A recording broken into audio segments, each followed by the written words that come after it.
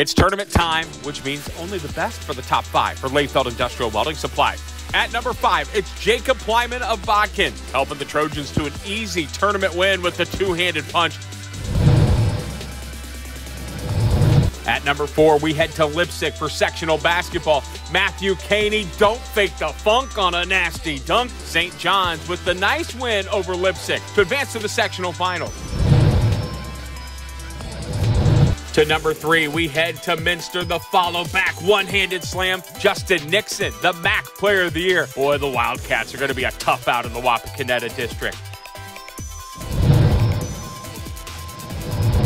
At number 2, it's Napoleon. Zach Rosebrook pulls it up to end the first half. The half-court heave is good as Napoleon defeats Bryan.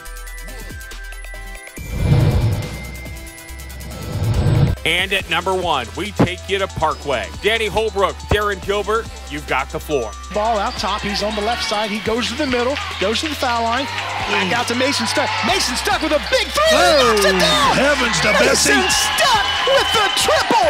That makes it 55-52! And that's your latest Leyfeld Industrial Welding Supplies Top 5 on the Sports Report.